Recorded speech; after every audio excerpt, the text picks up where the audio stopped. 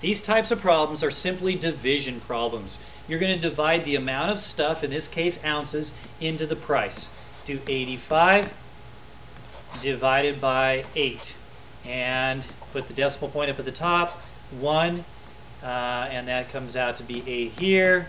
0, bring down the 5. How many 8s are in 5? 0. Let's put on another 0 and bring that down. How many 8s are in 50?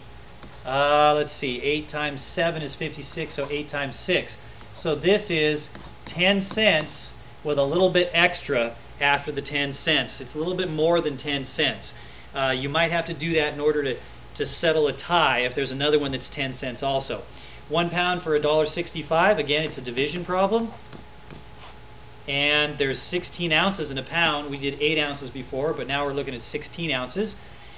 Decimal point up at the top. 16 times 1 is 16.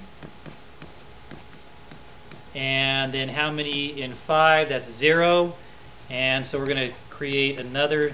How many 16s are in 50? That would be 3. And so this is 10 cents also. The little extra here is 3, and the little extra there is 6. So far between these two, this one's the better deal because it's less than that one. See, that 3 is less than that 6.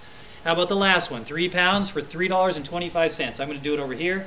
2 pounds, excuse me. So that's 32 ounces for $3.25 because 2 pounds is 32 ounces, 16 plus 16. And you can do that right up here. 16 plus 16 equals 32. Okay, and then we're going to do 32 goes into 32 one time. That's 32. Bring down the 5. How many times is 32 going to 5? 0. Let's bring down to 0 again. How many times is 32 going to 50?